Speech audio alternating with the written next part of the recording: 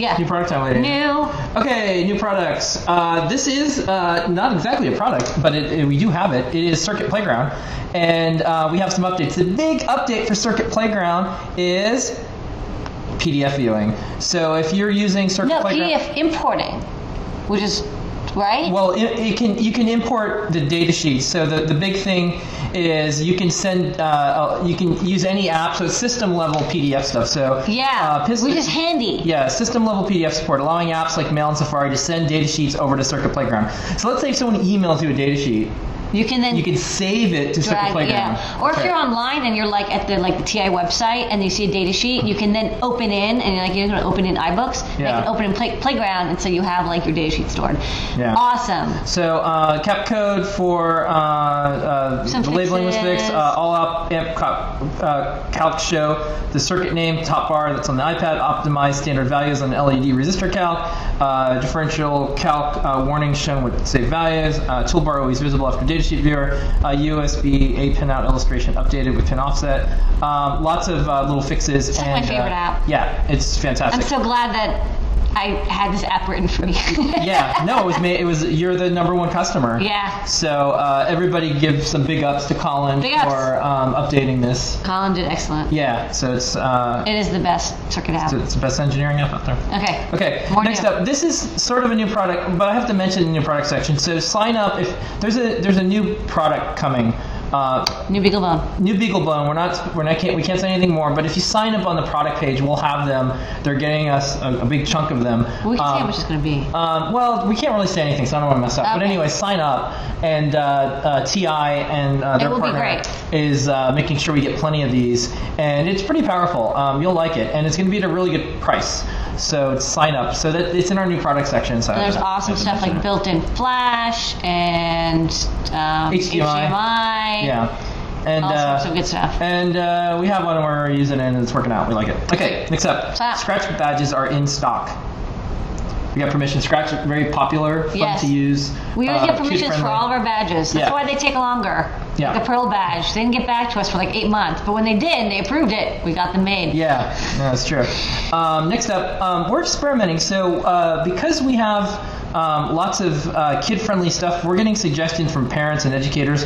So this one is a marker. It's a Crayola piece of hardware, and the folks at Griffin made it, who makes really good accessories. So this is the Crayola ColorStudio HD, and it's basically a coloring book app, and it's a smart pen that works with an iPad. So we have a real coloring book. I'm also excited to take this thing apart and figure out how it works. Yeah, there's some neat things so a lot of these kind of kid-friendly things are also hacking, and so we have this in our store. Check it out. It's a coloring book for iPad. Kid-tested, Lady Ada approved app. Next up, we have hardware. Okay, so we used to make and carry the fuse box, but we eventually discontinued it. It wasn't terribly popular, and we wanted to make a bunch of improvements, and we never got around to it. But the Uzebox team eventually made their own kit, which is kind of like half based on our design and whatever, and it was really cool, and it added improvements such as an SD card bootloader. We really liked this kit, and so we thought, hey, let's just have this kit available in the store. It's very complete, and it supports the Uzebox project. So we have it. This is it assembled. It comes as parts. The circuit board has the one surface mount chip put on it. All the other parts are through hole. It's really easy. It comes with an SD card, which has all these games on it, and a controller. So it's actually a really fun project, and we have one that's put together here that I can show off. Yeah, also, I saw some photos from John Junior. That's an awesome photo. These photos are really check out the first one. The first one's sweet. Yeah. With our 7-inch display. Let me get this out of here real quick. Look at that. Yeah. That's beautiful. Okay, you want to go to the overhead? Yeah. Do a demo? I have a little demo, so I can. So I've got the Uzebox over here, and I've got this 7-inch display, and I've got the SES controller, and I'll play. Let's see, what am I going to play? I'm going to play Megatris. Wing. Let me move the speaker. I have a little speaker. Okay. So there's like a dozen different games and demos, a couple dozen different games and demos on the SD card. It's also really easy to write more games. It's actually one of the easiest like DIY game platforms. Like I played around a lot with the, what's it called? What was the name of that other system? The Lamoth one? Oh yeah. I don't even remember the name of it. It was so long ago. But I really like this one, and it has a really good tiling system that's really, really easy to use. So like you can write like your first game in like an hour or two. And I still have the tutorials up on how to do it. Yeah.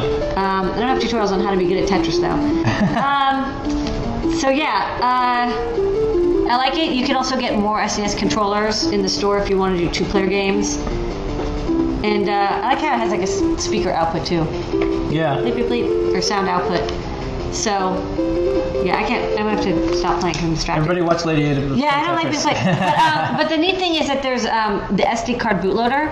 So if you reset, these are all the games that are stored. It's hard to see, but there's like Arkanoid and Bomberman, like all these games that were ported to the Uzebox, Donkey Kong, Dr. Mario. So there's like 4 pages of games. Yeah, there's a lot of stuff. And all the code is open source, so that if you want to like learn like, okay, well, how do you write Pong? There's a tutorial on how to write your own Pong game, which I think is really neat for people who are interested in how to do low-level game writing. Yeah. Right, this is a good thing to give a kid and say, you can play any game you want. You just have to modify it. You have to compile it yourself. That's a good thing. So yeah, this is really cool. And what's neat is it's all on an AVR, and like somehow they like got all this stuff working in a super tight like output loop on an Atmega 644. Yeah. It's running at 28 megahertz. It's a little overclocked, but there's no problem with that. Yeah, We've tested them and never had a problem with that. There's also some extra GPIO if you want them. Okay. Next up, this is a cool product. It's our temp sensor. Oh yeah, hold on. Let me get the next demo. Yeah. The temp sensor is interesting. That chip is tiny. Yeah. Whew. Actually, you know what? We should maybe next week we'll get the microscope out and we'll take a photo of the. Sorry, let me get my demo ready.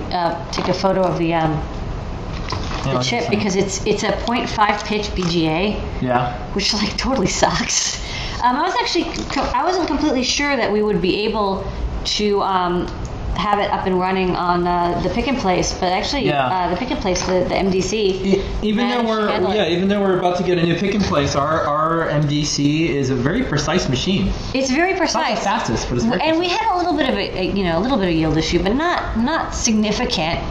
So hopefully you can see the numbers over here. Yeah. So the interesting thing about this temperature sensor is all the other temperature sensors we have in the store, thermocouples, thermistors, TMP36s, DS18, B20s, etc., they're all contact-based temperature sensors. So what they do is they actually they use the side effect that the diode of like a diode forward voltage changes with temperature. There's like the exponential temperature E, VQ, whatever, over T minus, whatever.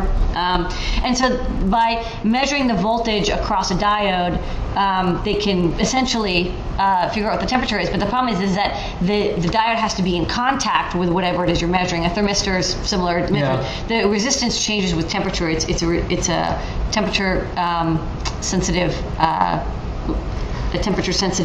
resistor. So what's interesting is that this is actually does not use that at all. This is a totally different concept, which is an IR thermopile.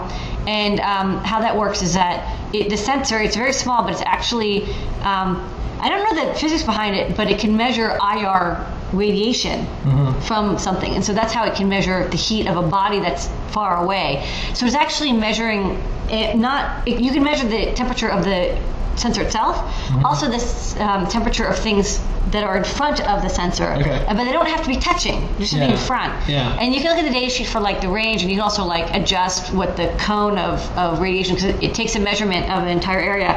But right now it's measuring about 22, 23 degrees, which is the sort of ambient temperature here. See if I can get it to, and then if I put my hand over it, it'll actually measure the radiated temperature of my hand, which is about 35 degrees. So I'm not touching it. I'm actually just putting my hand kind of over it. And then I can have a cold thing. I've got this like icy thing, and then I can put that in front of it, and the temperature will drop. Oh, there you go. So I have to kind of hold it without dropping it. But so it can measure, hot or cold things from a distance, which I think is kind of interesting. There's other sensors that do this, but this is kind of a low-cost alternative. Like the Melexis ones are much more expensive. This one isn't too bad, and so we can offer a breakout board. What distance would you say it's good for? It takes an average reading, so it's an effect of how big the area is. I think it's like a meter or so, approximately-ish, but it depends, because the closer it is, the smaller the cone of the area, because otherwise, I mean, it's taking the measurement of like the entire room right now. So do check the data sheet, because you have to figure out like the angle versus distance, because it's measuring radiated IR. It can measure like any distance, but it's just a much broader spread of area that it's measuring. Okay. Does that make sense? Yes. And with that is new products for this week. Short but sweet. Zoom.